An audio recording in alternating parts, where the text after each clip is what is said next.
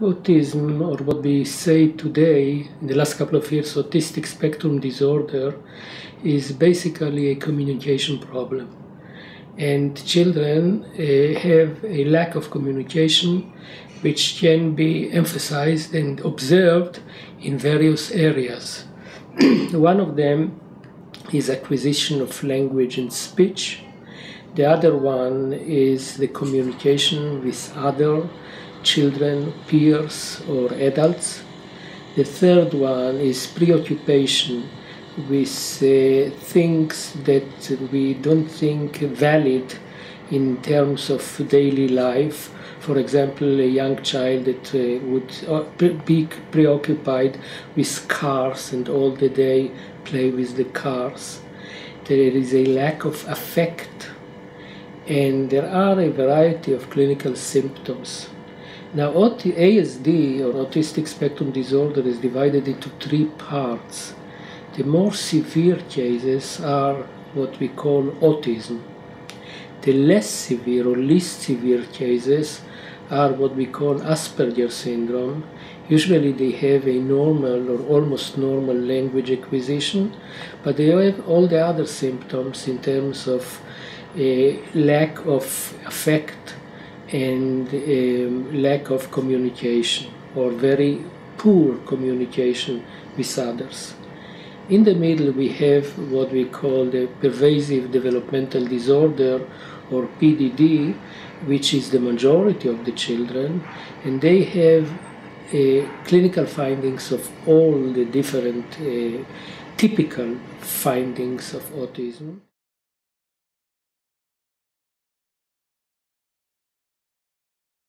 Lack of affect, lack of communication, or very pure communication. This is actually what we heard when this youngster was described. Now, it fits Asperger, though we never examined them and I don't know, but we know that in children with autistic spectrum disorder, a minority of them, it is a minority, but a minority of them are very violent, or might become very violent if there is a trigger that starts their violence. So there is a good possibility that he was an Asperger syndrome youngster.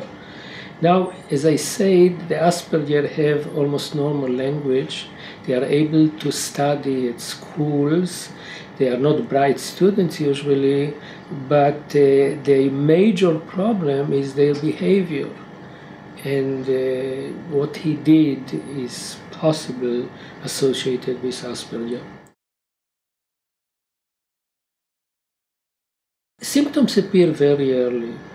In the first year of age, the child might quite often be very irritable, has problems in sleeping, and he is and has problems in eating.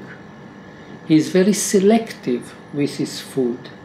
Now, these symptoms can be symptoms for a variety of other behavioral disorders, so they are not diagnostic for autism. But during the second year of life, when social problems appear, when the child has to relate to others and he does not, when the child has to look to his parents and he does not, when the child has to be calmed by his parents and quite often he is not, the typical symptoms start to rise. In around 2 years, most of the children with either autism or pervasive developmental disorder can be diagnosed. The facts are that if you take the USA, the average age of diagnosis of children with autism is around 4 years of age. In Israel, it's about 2.5 years. So here we are much more alert to that. We know now, for example, due to recent research, that there are some prenatal factors that are associated with autism. One of them, in a very recent publication, mothers who get influenza during pregnancy and a high and prolonged fever, their children have a much higher rate of autism than children of mothers did not have influenza. Premature infants have a higher rate of autism. Infants born to diabetic mothers have a higher rate of autism. And there are several drugs that, when taken during pregnancy, might cause a higher rate of autism. So this is, I would say, only the beginning, and we need many more studies on prenatal factors, which are very, very important. We need more studies on genetic factors, because autism has a strong genetic background, and they are evolving more and more and more, and many genes are found to be different in autistic children, but yet we don't got to the point of what is the genetics of autism. And again, treatment. There are a variety of therapies. We know that when you start treatment very early, around the age of 2, 3, 4, when you diagnose the children, at least in the less severe cases, there is a very good chance to improve the behavior of the children. Not to cure the children, but improving their behavior and their communication, of course, gives them very much. And we know now, in the last couple of years, that more and more children on the autistic spectrum disorders would be integrated in normal schools, which is something that nobody heard of 20 or 30 years ago.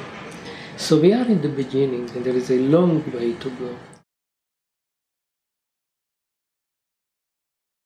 The Hebrew University and Hadassah Medical School, the members of the Autism Research Hub, are involved in research in the different areas, actually, in the genetic predisposition of autism, in prenatal causes, in the etiology in terms of changes in the brain, in the morphology of the brain, and we are also at the beginning to start up working with some experimental models of autism.